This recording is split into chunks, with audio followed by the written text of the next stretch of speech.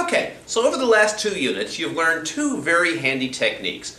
One, if you want to find out how much the temperature changes by, how many joules you need to make that temperature change happen, you use the equation Q equals mc delta T. And as you just saw in the last topic, if you want to find out how many joules are required to undergo a phase change, you use Q equals mass times heat of fusion, or Q equals mass times heat of vaporization. But what if you want to find out how many joules are required to raise the temperature from below a phase change temperature to above a phase change temperature? What do you do then? You combine them. Here's what I'm talking about. How many joules are required to heat 100 grams of water, solid, from -10 degrees Celsius to 120 degrees Celsius? You might want to say, well, that's easy. Q equals mc delta T. So I take 100 times 4.18 times 130 degrees. But you can't do that. You want to know why? Couple reasons. First of all, between -10 and 120, there are 2 phase changes. At 0, you've got melting, so you need heat of fusion. And at 100 degrees, you have boiling, so you need heat of vaporization. The other problem is that the specific heat of water, liquid water, is 4.18 joules per gram degree Celsius.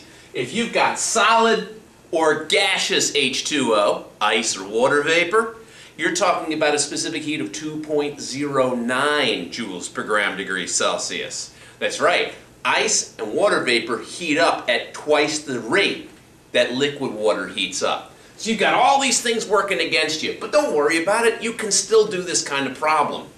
We're below the freezing point to above the boiling point. So we're going to carry this out in 5 steps. Step 1, heat it from -10 up to 0.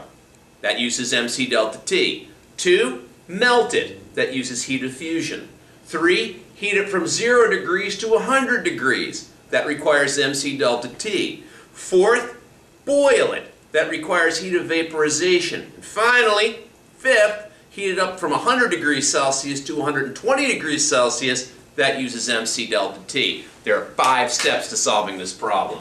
Step number 1, how many joules are required to heat the 100 grams of solid from -10 up to the melting point of 0 degrees Celsius?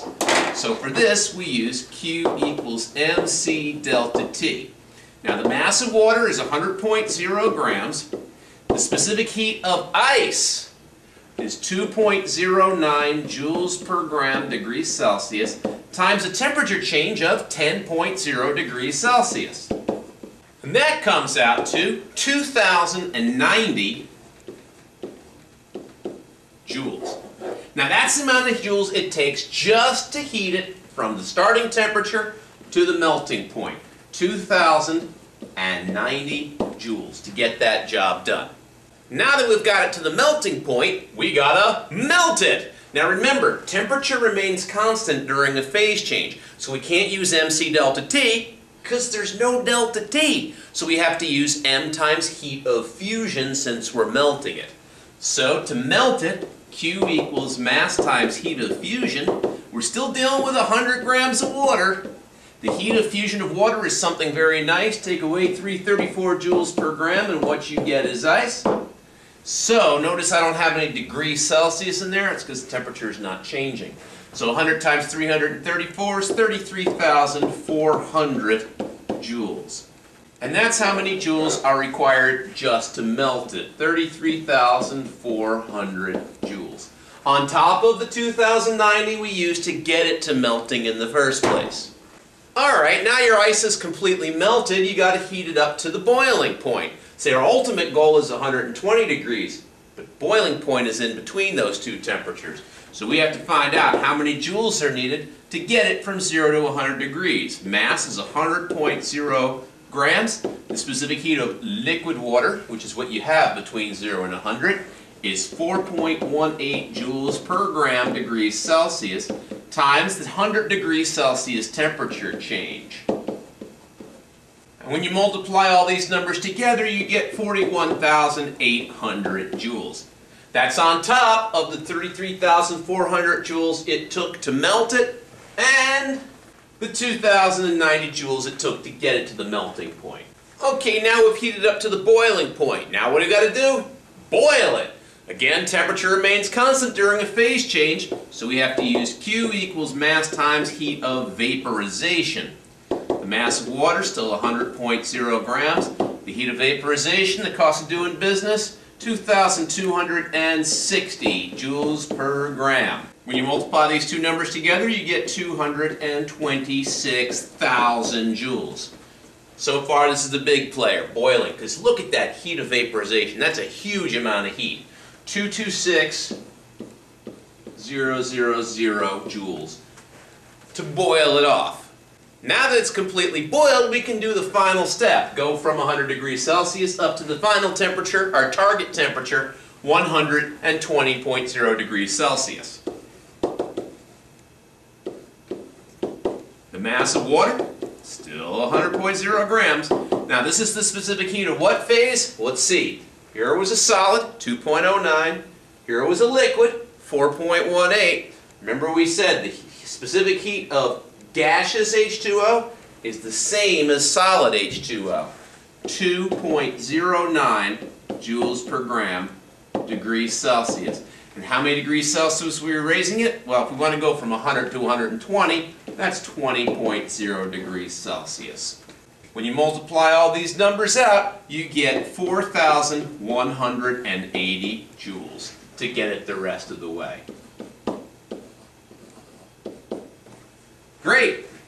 Now what? Well, if we want to get the total joules, what we have to do is add them all together. So let's do that.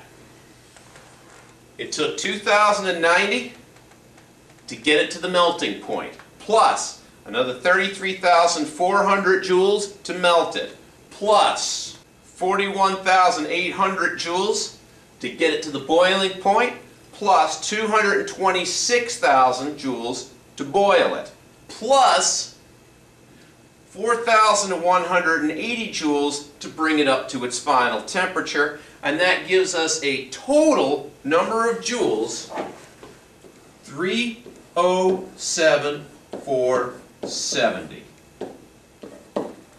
But ladies and gentlemen, our job is not done yet. You see, when adding numbers, you have to round to whichever place is the least precise. So let's see which place is the least precise. Starting from the top, this goes to the tens place.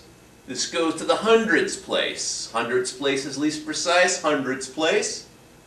Thousands place, that's the least precise. Tens place. So thousands place is the one that went out the least far, so we have to round our final answer off to the nearest 1,000 joules. 307,000. And that is the number of joules it's going to take to get the job done. So whenever you want to heat the temperature from below a phase change temperature to above a phase change temperature, you have to take into consideration different specific heats and the heat of the phase change that comes in between those two temperatures.